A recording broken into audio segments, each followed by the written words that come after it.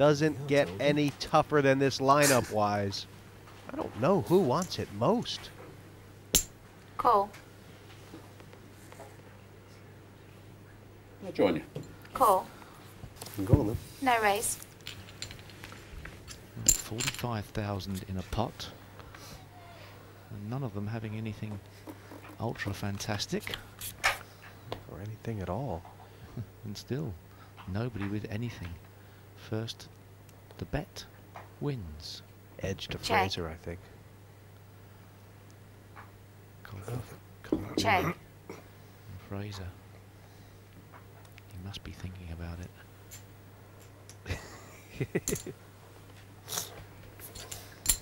25,000. Pass. Don are the big over raises, or are they? You can't get your breath if he puts in a massive one here. Oh, that's great. Play. Re-raise. That really is fantastic play. What a read. 55. What timing. No wonder he's such a top player on the European circuit. What's going through Frazer's mind is this. If Colclough had a hand, why would he check with only me behind to bluff? In other words, if Colclough had something, why didn't he just bet it himself? Oh my. No. This is a monstrous thing to do. Surely he can't be thinking this. Is he trying to get some reaction from Colclough? I guess it's about a 30,000 raise right now. It's got to be a fold. It's just got to be. Surely. No, he's going back for more.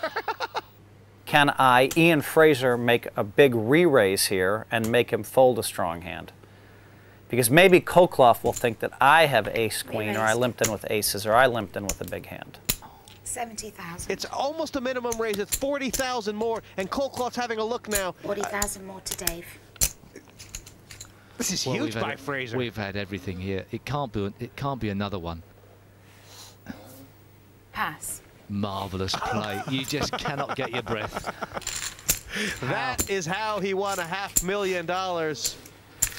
Follow through the bluff, the rebluff, the re-rebluff. Have you ever seen it? That's just marvellous play. Well, it's either marvellous or foolhardy, or marvellous or foolhardy. It goes backwards and forwards, one way or the other. You've got to have some guts to play this game, haven't you?